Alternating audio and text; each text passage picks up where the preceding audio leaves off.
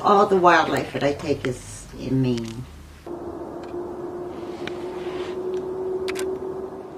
Once I locate them, I could spend the whole day with that animal. And the snowy owls, I just can't get enough of. I go out every day to see him.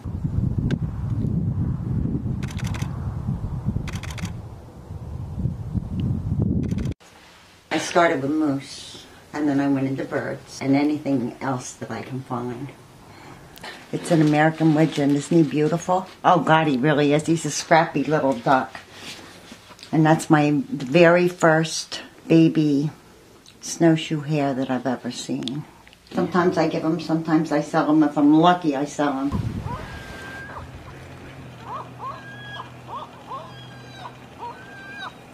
Well, it gets you out of the house, I think. And I do it, for the most part, I do it for myself. It makes you more aware of the environment you really live in. I would say go out for a ride and open your eyes, because it's all around, and a lot of people don't know that they're sitting in their backyard.